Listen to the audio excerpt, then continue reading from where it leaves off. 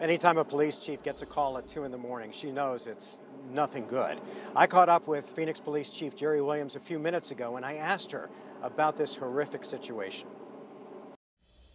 There's speculation, and I'd like you to address this, that when you bring a baby out and then shots ring out, that sounds like an ambush.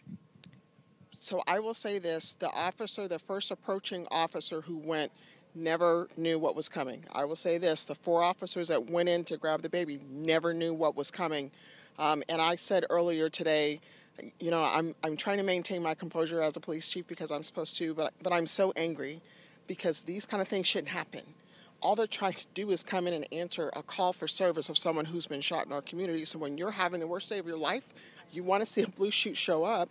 You don't want to have those officers shot, and to have 9 shot at one time in my history and my memory, I can't remember that we've ever had this many officers shot.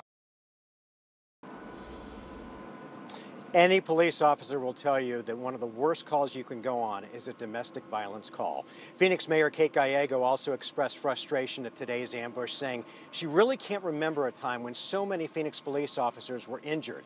The mayor echoing a sentiment from many people, expressing gratitude that officers were there to help and that a baby tonight is safe because of their heroic action. She explained what one of the injured officers told her earlier this morning. Today at the hospital, I was talking to an officer who was about to go into surgery.